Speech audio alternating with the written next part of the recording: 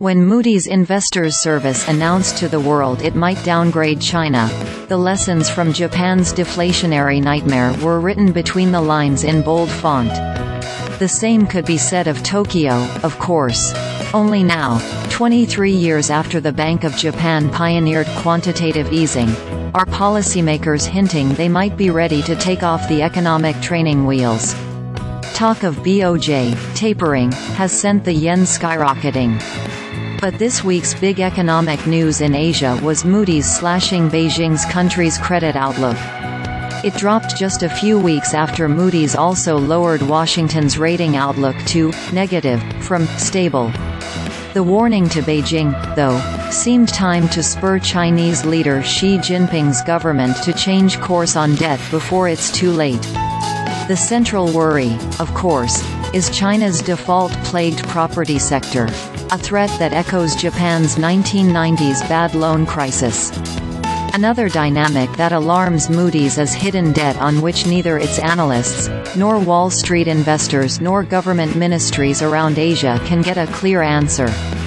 Those hidden IOUs could be sitting on the balance sheets of dozens of Chinese government-backed entities pivotal to infrastructure development.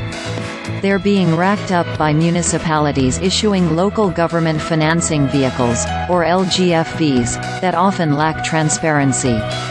And there's the myriad-layers financing schemes supported by the People's Bank of China.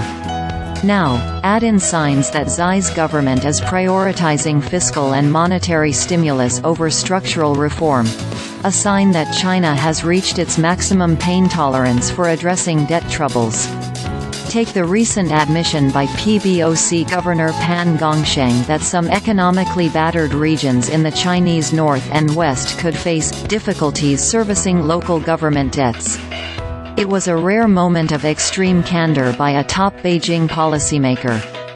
Frightening, too, as Beijing ups pressure on the world's biggest banks, state-owned institutions, to backstop property developers risking default, and to ensure that developers can finish home and apartment complexes under construction. Though one can argue the ends may justify the means, this risky move would raise concerns about national service risk and credit risk in the medium term, warn economists at JPMorgan Chase Co.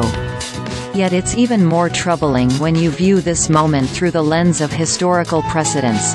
The ratio of credit to GDP for the non-government non-financial sector in China has now risen well above the peak in Japan and South Korea during their respective debt bubbles, says Diana Choyleva at Enodo Economics. China is in uncharted territory. Korea has recently caught up with China, but that spells trouble for Korea rather than giving comfort to China. It's worth noting, too, that China is in deflation, Choyleva says. The official gross domestic product deflator, she adds, fell in both the second quarter and third quarter by an average of 1.5%.